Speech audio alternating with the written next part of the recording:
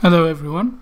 Today I'm going to mention that there is a mesh head non-bento from Fiore, and they have 6 heads that you can get for free, and you can find the store. I will leave the SL URL in the description for the store, or you can search for it.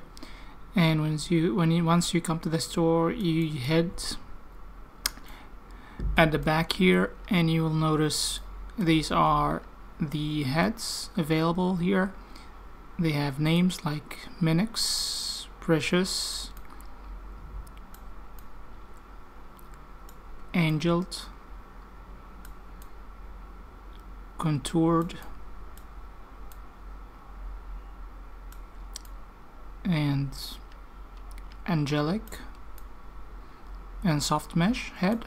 So you can just purchase these for free, these 6 heads, and then you will be able to just purchase the skin tones from here as well. So the facial skin tone is just for 99 lindens, and for the body you just gonna purchase the matching one for your preferences. This is Omega body applier or Materia, say, for that. So this is gonna cost you 200 lindens as well.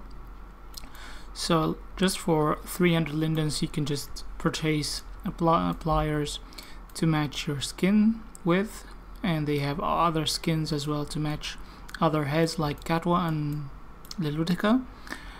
Also they have Alura bento head for 500 lindens, so you can just purchase that if you have the 500 lindens as well. So this is a sheep head bento head for you, and bear in mind these heads are not bento, so you will not be able to change the size, but the HUD comes with it. You have the ability to tint like your eyelashes, and you hide your ears. Also you can just have some pre-basic animation like opening your mouth or closing your eyes. So these are the pre-bento mesh heads. It's a good thing to have this kind of HUD to work these heads with.